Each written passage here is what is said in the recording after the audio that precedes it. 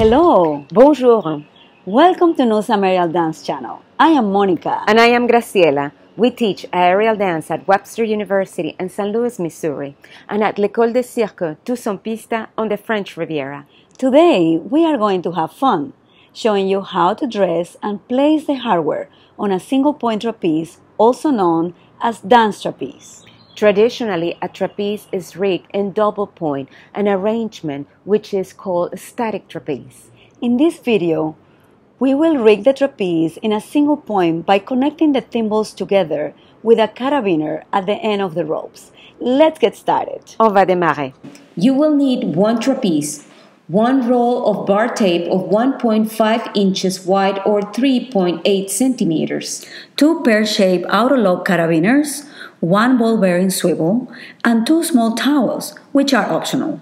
Once you have gathered all the equipment, you are ready to dress and place the hardware onto your single-point trapeze. Start by wrapping the tape all the way around the bar. You'll need to overlap each turn of the tape by half.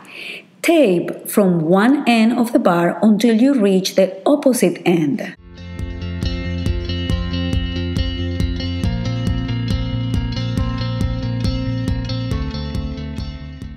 Check to see if your trapeze has padding at its elbow. This padding will protect your feet and ankles when learning difficult tricks. If yours doesn't have it, no panic, you can make them. We use small towels and wrap them around the elbows. Then we tape around the towels as evenly as possible from top to bottom.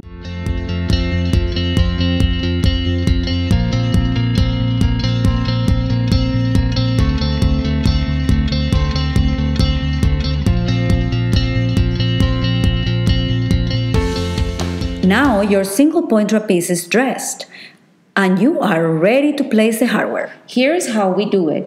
Connect the thimbles together.